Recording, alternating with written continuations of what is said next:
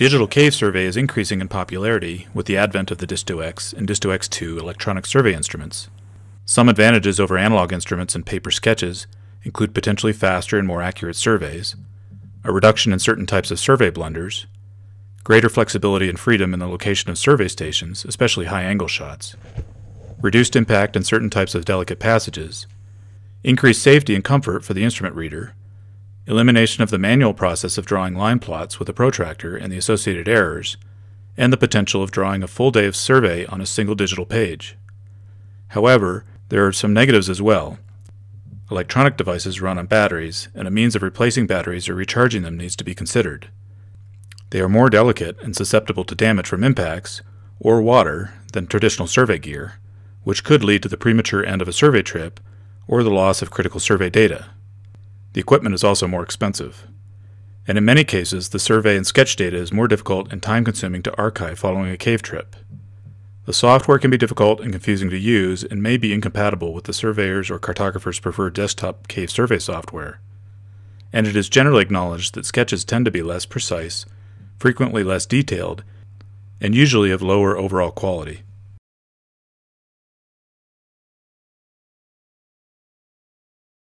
For electronic cave survey, you will need a digital instrument for reading survey measurements and a portable computer for collecting that data and recording a sketch of the cave passage. The only real option at this time for the generation of digital cave survey data is the disto-x2. There have been other instruments such as the Shetland Attack Pony and Doocy, but these were harder to use and are no longer available. There are some professional survey devices, but these are heavy, not rugged enough for cave use, and very expensive. On a disto-x2, with the single press of a button, it collects all three required measurements between stations, that is, distance, azimuth, and inclination, and it is capable of doing this very precisely and accurately. It also has a built-in Bluetooth chip that allows the data to be communicated to an external computer for archiving or for calibration of the instrument. The disto-x2, depending on the exact model and cave conditions, may be capable of taking measurements of up to 100 meters in length. It has an internal rechargeable battery that can record up to 1,000 measurements on a single charge, and it has built-in memory that stores the last 1,000 readings. It can be programmed to measure standard front-sight readings or corrected back-sight readings, and the latest firmware contains a triple-shot check function that recognizes when 3 repeat measurements are taken and provides validation that these shots are within a reasonable tolerance. Additionally, the unit itself is reasonably small, light, rugged, and water-resistant.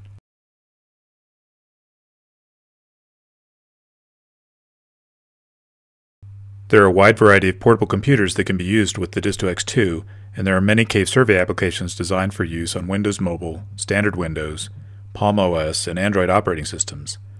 The main reasons for using a portable computer with the disto-x2 are to install firmware upgrades to the disto, to collect, process, and upload calibration coefficients to the disto, to download and archive raw survey data, to display an active line plot of the survey, and to allow sketching of plan and profile view walls and passage details. Generally, you'll want to begin by deciding what application you want to use, which will determine the operating system required to run that application, and then you can research the variety of devices available for that operating system. Regardless of the software or hardware platform, there are a number of features you'll want to consider when shopping for a device. At a minimum, the device needs to have Bluetooth capability, and the hardware and drivers need to allow communication with the disto-x2, and not all Bluetooth-enabled devices will work. Unfortunately, there isn't a comprehensive list of compatible devices. You should either buy a device that has been demonstrated to work by other cavers, or buy a device through a channel that allows returns in case it doesn't work. If you're going to use the device for digital sketching, then you'll need to consider battery life, the ability to swap batteries, or determine how to charge the device while underground. There are some older devices, some Palm devices in particular, that have volatile memory, and this should be avoided. Some of these units have Bluetooth and work with the disto-x2, but if the battery dies, then all data and applications are lost. Many newer Palm devices and virtually all Windows Mobile or Android devices use non-volatile memory. It is useful but not necessary to use a device with an SD or microSD card slot. This can be used to manually transfer applications and survey data between devices, rather than relying on synchronization over USB or wireless, which can be complicated and glitchy. If you intend to use the device for sketching, then it will also need to have an active digitizer that is compatible with the stylus. Touch-only screens are not suitable for sketching. You'll also want to consider the size and weight of the device, and have a strategy for protecting it during a cave trip. Depending on the nature of the cave, you'll want to protect it from impacts and possibly have it fully waterproof. A large device like a tablet provides a larger screen to work with, but the bigger the device, the harder it will be to carry and protect. The largest device I would recommend is an 8-inch tablet, such as the Samsung Galaxy Note 8.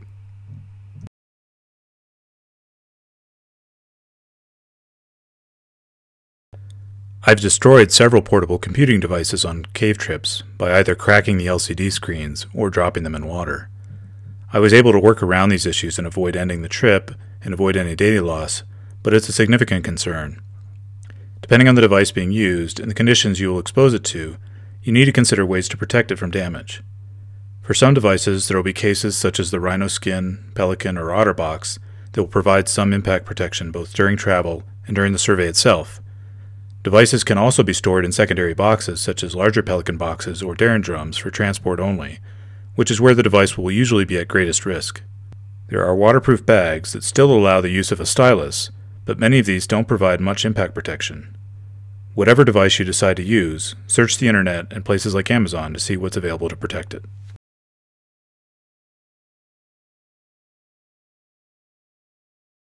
As mentioned, there are several cave survey applications available. All of them are designed for use on mobile devices to facilitate survey in a cave, and they are all meant as a means to get data out of the cave and into full-featured desktop survey applications such as Compass, Walls, Therion, Survex, or Visual Topo. Pocket Topo is a free application written by Beat Heeb, the designer of the disto-x and X2 board. It runs on either Windows Mobile or standard Windows operating systems, as long as they have the version 2 or newer .NET Compact framework installed. It has a simple and intuitive interface, and it has the ability to run calibrations, collect data from a disto-x2, and collect digital sketches. It has very limited options for data formatting and exporting. Station naming is limited to numbers only, following the convention used by TopoRobot, and data export is only enabled for Therion, TopoRobot, and Visual Topo desktop applications. Sketches can only be exported as DXF files. Most digital drafting programs can import DXF files, but there's generally a time-consuming process required to do the import, adjust scale and line widths, move elements into the right layers, and save back out in the appropriate format for the drafting software. Auriga is a free application written by Luc LeBlanc, which runs on Palm OS devices. It can be run on Android devices also if you buy and run StyleTap, which is a Palm OS emulator. If you like Auriga and you already own an Android device, then this might be a consideration. But if you're going to buy a device specifically for cave survey and you want to use Auriga, then you might as well just buy a Palm device. Auriga has an almost unbelievable amount of functionality and compatibility with other cave survey software, but the very long list of features comes with a steep learning curve. It takes a while to figure out how to effectively use even the basic functions in the software, and if it isn't used on a regular basis, it's very easy to forget how to do things. There's a good and detailed user manual available, but it is very long. There's a separate Palm application also available from Luc for the disto-x2 calibration that uses the same algorithm developed by Beat Heeb. TopoDroid is a free and ad-free application written by Marco Corvi that runs on the Android operating system. It contains functions for updating the disto-x firmware, calibration of a disto-x2 using the standard algorithm, in-cave data capture, and digital sketching. It has the nice feature of being able to change the level of complexity.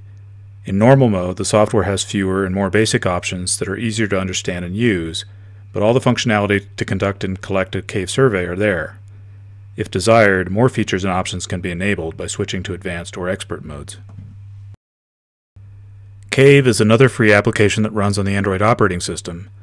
It is loosely modeled after Pocket Topo and is intended to be a similarly simple and intuitive data collection and sketching app. It uses the same TopoRobot station naming convention and also has the ability to generate line plots for projected profile sketches, in addition to the standard extended profile. It can also export sketches in SVG format, which is much easier to manipulate in drafting programs like Adobe Illustrator. Look for other videos I'm producing that will go into greater depth on the use of Pocket Topo, Auriga, TopoDroid, and Cave. These videos will also cover the use of the specific hardware, including Pocket PCs, Palm devices, and Android devices.